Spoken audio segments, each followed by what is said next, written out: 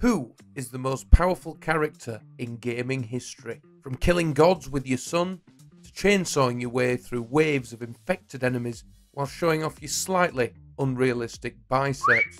Which of these savage, often brutal video game characters is the most powerful? Side note, these are characters created for video games and not movies. For example, Goku. Powerful, yes. Appears in games, yes.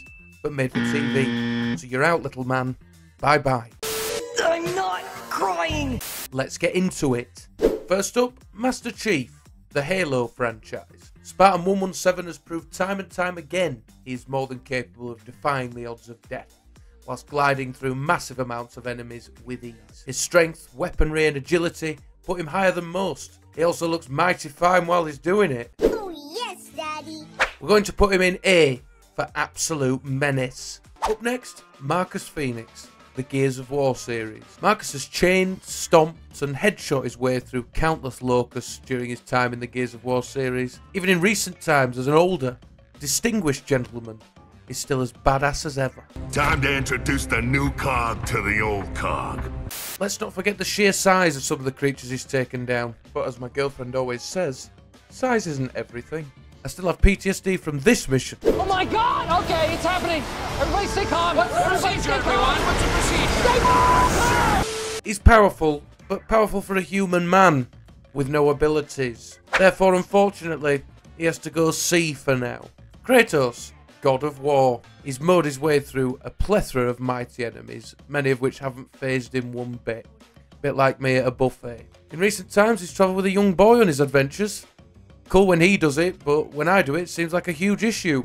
Go figure. Without a doubt, one of the most powerful protagonists in gaming, and that's why he's going S. Rico Rodriguez, the Just Cause franchise. You might be thinking, He's just a mere man. What's he doing on here? you're wrong, and there's nothing wrong with mere men. Let me tell you. Rico Rodriguez takes out full bases, cities, and whole militaries on his own, all whilst being a solid 10 out of 10.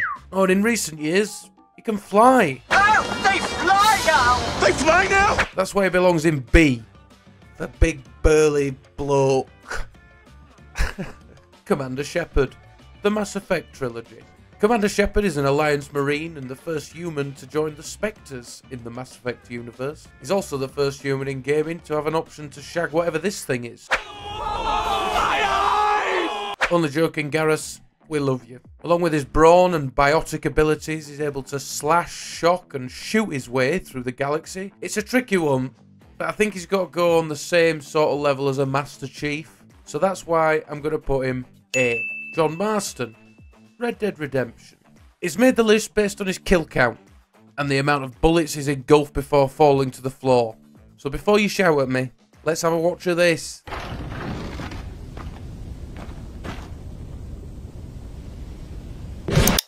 I promise you I had every intention of counting it. But as you'll see, you can't count it. No matter how slow you play it, no matter how many times you play it, you just can't count it.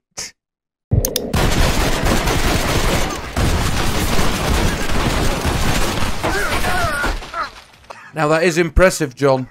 But let's be honest, you aren't in the same league. I respect you as a man, but you've got to go down, down, down to D. For Dutch. Starkiller, The Force Unleashed 1 and 2. Let me start by saying this. These games are f***ing brilliant. Starkiller is so strong, he's leaping around crushing TIE fighters like the toothpicks. If you need further proof that Starkiller belongs here, let's go down memory lane and watch him take down a Star Destroyer with his bare hands.